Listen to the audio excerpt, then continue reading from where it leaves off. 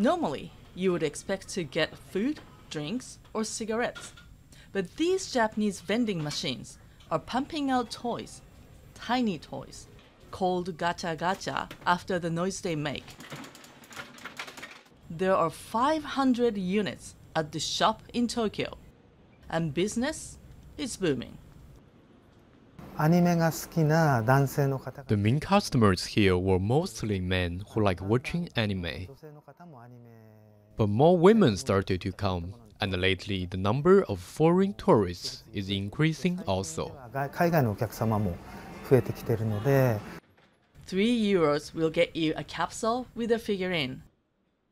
And these small toys are a big hit, with a market value of €225 million.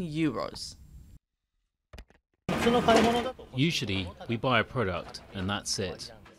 Here, we keep buying until what I want comes out. It's like gambling, and that is really fun. I cannot help turning the wheel until I get my target item.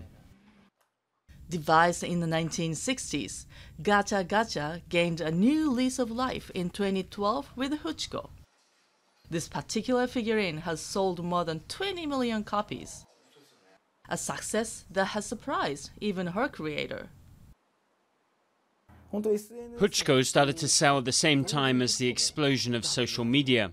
We're a small company and we didn't spend much on her promotion. It didn't cost us at all. But customers advertised her spontaneously on their social networks. Nearly 100 new figurines are put on the market each month, feeding a demand that shows no sign of slowing down anytime soon.